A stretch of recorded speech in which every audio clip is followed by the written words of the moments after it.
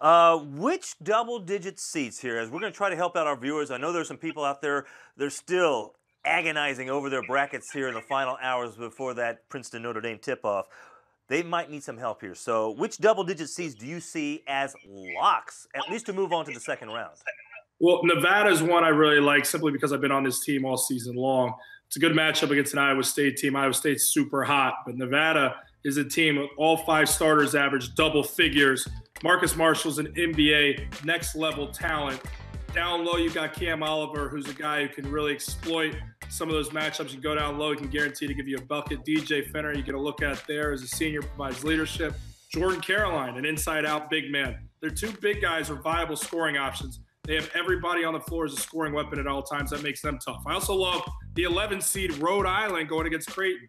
Creighton is not the team that they were for the majority of the season. When Mo Watson went down, the nation's leader in assists at that point in the season, they became a different look. Now they gained some new life in the Big East tournament, which has a lot of people believing in them. But Rhode Island's another team I've seen up close. Danny Hurley embodies what this team's about. They're relentless in their attack. They play downhill. They're wildly athletic, and they guard you. This team can really dig in and guard.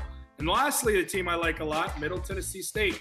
Minnesota, due to injury, is not the Minnesota team that you've seen all season long. Middle Tennessee State has the look of a Power 5 squad.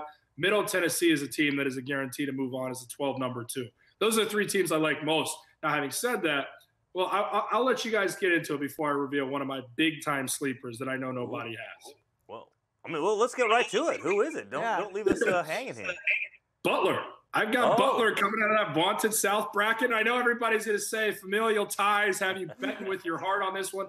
It's not true. This Butler team is old, which is something that wins in this tournament, a blend of youth and old talent. If you look at the last two champions, Villanova, Duke, those are the teams that have brought it with a blend of athleticism, young guys, and old veterans. Butler has that. Kamar Baldwin's a stud. Keelan Martin coming off the bench at times has returned to the form of being a star. Butler thrives for the moments when they're considered an underdog, and they'll have a lot of them in this bracket. Heck, they might have it in the first round. Butler is a team that finds a way to win. They beat Nova twice this year. They beat Arizona early in the season. They're not afraid of the big dog. They play the chip on their shoulder, and whenever it counts them out, it's when Butler rises to the occasion. I like Butler to come out of this bracket. I really do.